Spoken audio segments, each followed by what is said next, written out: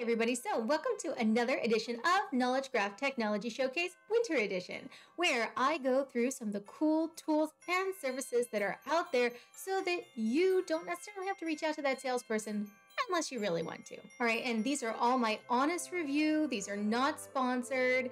And if I missed something that you really want to see reviewed, make sure you link it down below. So today we are going to be talking about RDFox, which is something that is, well, RDF based, but it's really got a little bit of a thing to say about what inferencing really does for your company. And I have to say, that's one of the strengths of RDF. So if you are interested to see how that can look at scale, especially if you are already embarking into RDF, make sure you keep on watching.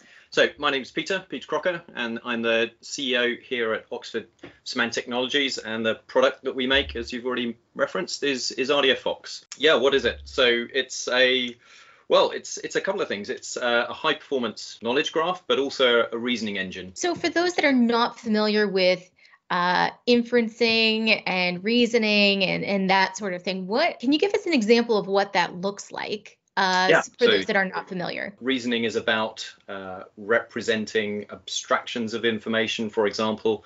So, for example, today we're going to be talking a bit about racing drivers. Mm-hmm. Racing drivers are people. So if I was to give you a database that had racing drivers in them, mechanics for the vehicles, commentators, these are all classes of people. And one of the simplest things you can do with reasoning is to say, within this database of drivers, of constructors, of mechanics, give me all the people. And inferencing is the magic that does that for you, right? Makes those connections and allows you to ask questions at this maybe higher order of concept. All right, so Peter, you talked about a very interesting and fun sounding use case. Do you want to show us what that looks like? Yeah, absolutely. A bunch of us at Oxford Semantics, and we've got some heritage here, quite into Formula One, and at the moment there's quite a interesting season sort of coming to a conclusion. We're asking the question, or we're allowing our users to ask the question, how do you define the best Formula One driver of all time? And this translates into business, right? Who's the best salesperson? What's the best next product to recommend to this user? So recommendation type use cases. Who are the best customers for us to approach with our marketing campaign? So here we have an application that we've built for this question. And as you'll see, we're focusing really more on the question than necessarily the answers, allowing you to define the question. And there are many different ways. If you've ever followed Formula One, there are many different ways in which this question's asked. The most obvious one, and the one we start with, is race points. So who has got the most race points? You can change the question, right? You can say, instead of race points, I'm interested in positions gained. So here we flip the question. We're saying no longer it's who got the highest position within the most number of races and adding up those scores, but who has improved the most in the most number of races. The other thing we can look at is just coming back to this point of what makes the best driver. Is it actually the driver or the car? We might want to vary that. And one way of varying that is to look at teammates. Yeah, we're not going to look at the whole field for a race. We're only going to compare two teammates because those two teammates are racing in the same equipment, in the same vehicle. So we've taken that variable out of the equation when we're in terms of this calculation. At the moment, we've got a heavy bias towards those who have been in the most races. So we might want to flip things around there and say, actually, why don't we take an average? And you can see, we're constantly redefining the question. The application we've got here is calling an API, and it's very simple. Every time I've clicked on those buttons, we make a minor change to the SPARQL, the query language we use behind the scenes. Imagine trying to do this in a relational setting. One of those changes would have required a conversation with your DBA, perhaps, to say, I need you to now go and index that particular table because suddenly that's become important to me. Yep, exactly. I need you to go and add in this additional join because graph database is a natural place for you to form all of these new relationships. I do want to ask, so you have created this dashboard. Yep. It is very specific to this data set. So where does RDFox fit in? Is it the graph database behind the scenes and it has an API on it that you can create these, or is this dashboard creation part of the tool? So no, this is a custom dashboard that we have created for demo purposes, and we've put some polish on it.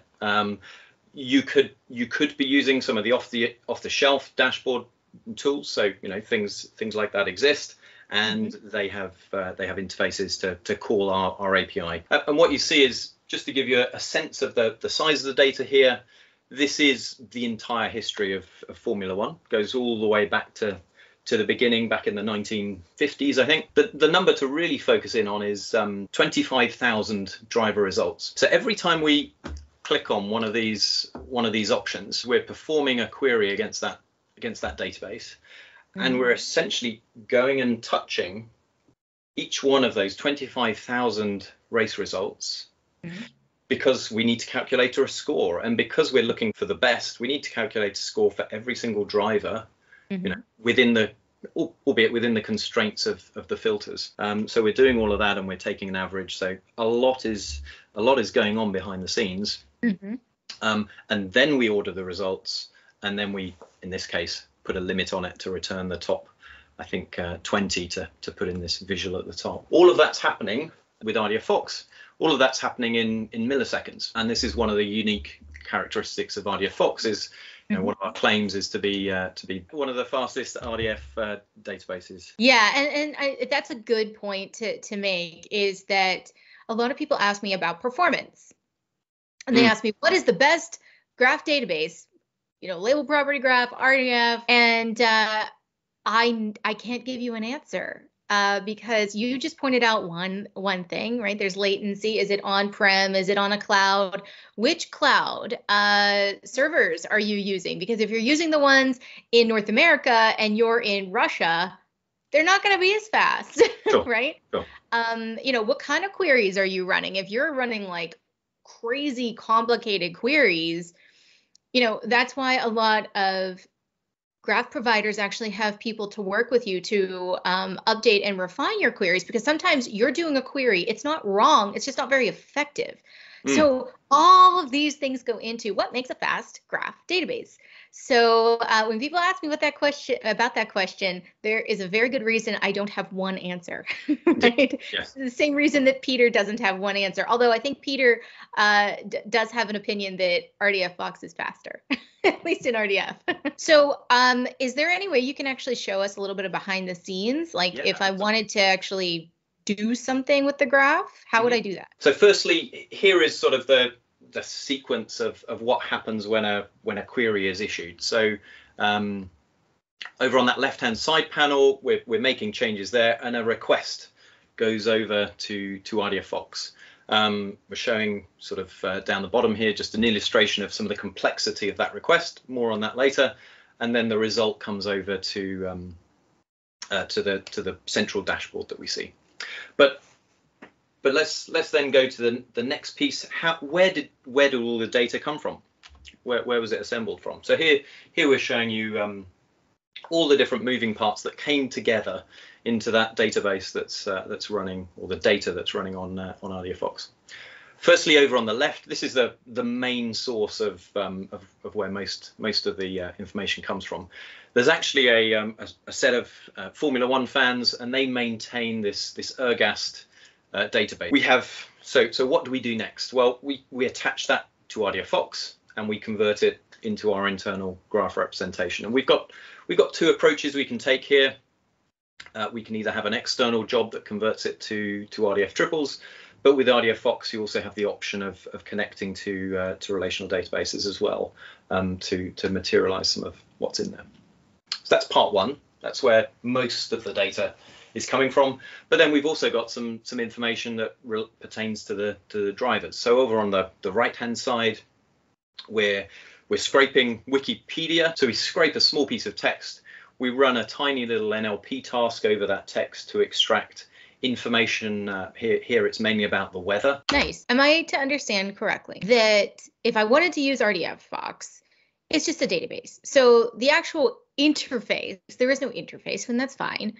I would just be connecting to to that graph database, and I would just be writing my queries to construct it and to actually query it. Is that accurate? Right. So yes, it is a database. Here's a view. In fact, here is a view of it running. So you can run it from the command line. And in fact, why don't we start it from scratch? So that's what was running. So from my command line, I can run RDFox in a few different modes. Here I'm running it in sandbox mode, and I'm giving it a startup script. Pretty simple set of instructions. We document what all of these mean. In essence, what have we got? We've got let's start up the endpoint, the REST endpoint that provides the API. Let's create a data store. Let's begin a transaction. Let's import some data. Let's import some rules. More on the rules in a moment or two. And then let's commit that transaction. And what you saw here was that script running up. You can type the info command, and we've got, within a matter of five seconds, running on my laptop, a database here with 5 million triples all loaded in.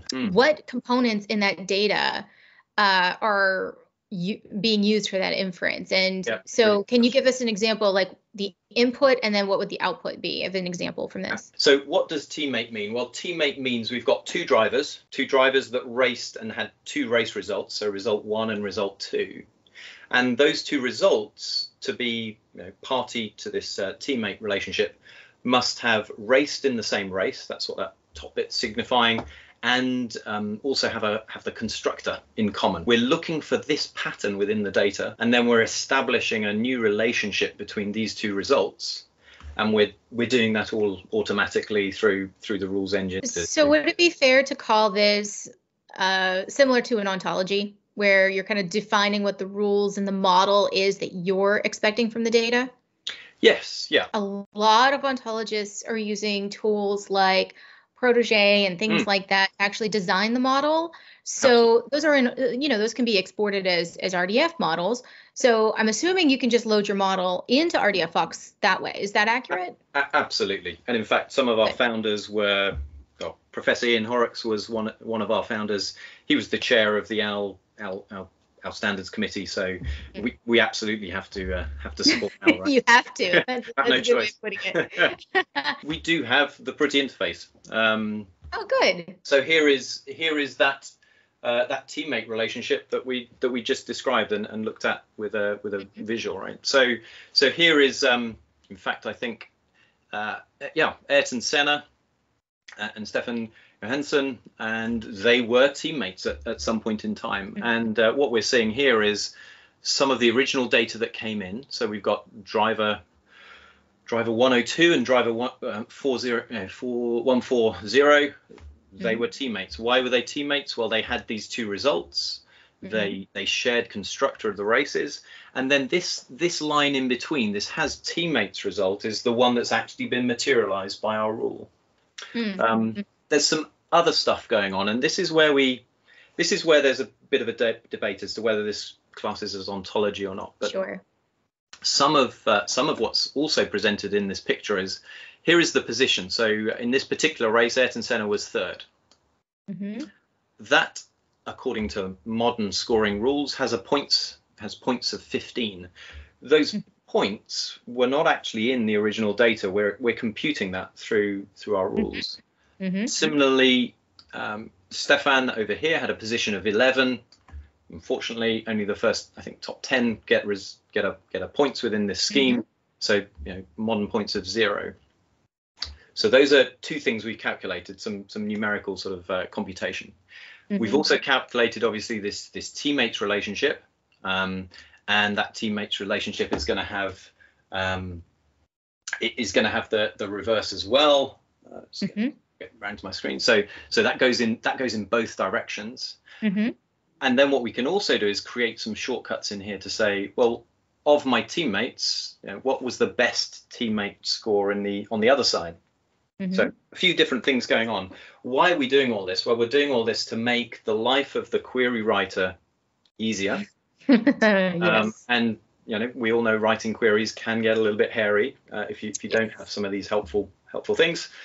But also, actually Formula One has an interesting history in that in the early days you could have more than 2 drivers in any race team. You could have many. So being able to again short circuit this and avoid this from being part of the a complex query that just grows into one massive hairball. Yep. Is useful. And I love that. And I think that's very important to note here is a lot of folks are deterred with RDF because they feel like it's very constrictive. It's very rule-based. It's very standards-based. And some think that that is so constrictive, it's not going to be able to handle their use case. There's too many exceptions. Well, first of all, you do need to look at your exceptions. If there are too many, maybe it's not RDF, maybe it's you. Right? You do have to ask yourself that sometimes. And that's just good health to your business. But outside of that, people have to realize that with any schema, it's extensible, right? You can extend it as you need to, again, within reason, because the farther away you get from true RDF, the worse the interoperability is, the worse it's going to be when you have to bring in data from outside sources. So you did say that RDFox is one of, if not the fastest in the RDF space. Why is that? So I know you can't go into the secret sauce, but if you could just summarize, like why is that the case? Yeah, we have plenty of actual academic research that describes this. So to some extent, it's public knowledge. In terms of some of the algorithms that are used, right? We found it on out of the University of Oxford, and much of the research from Ian, from Bernardo, from Boris, the founders and inventors of this a lot of this space and this technology, that's published research. So we have some very clever data structures that we use under the hood to represent all this information, to index the hell out of every single triple within our system, right? Yeah. To achieve those sorts of speeds, and also to focus on another part of this problem, which is how quickly can I get data in, right? So performance, as you say, can be measured in many different ways: the latency of my network, the response time of my backend service with query, but also how quickly can I get this thing up and running? How quickly can I change it? Yeah. How quickly can I inference it? And our data structures are optimized around all of those different aspects, with the exception of network latency.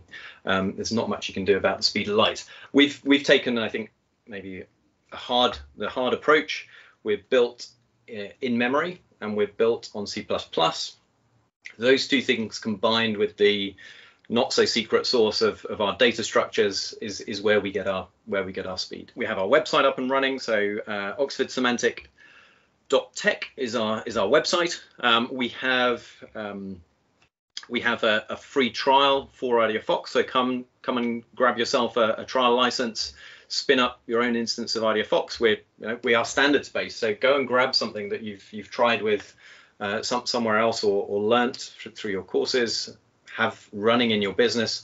Go and try it. Our evaluation license is not restricted by anything other than time. So you can run this on the biggest AWS instances. You could go and load the entire contents of Wikidata, and with a big enough machine, you'll get that up and running in a couple of hours, and see the kind of query results that we were seeing today.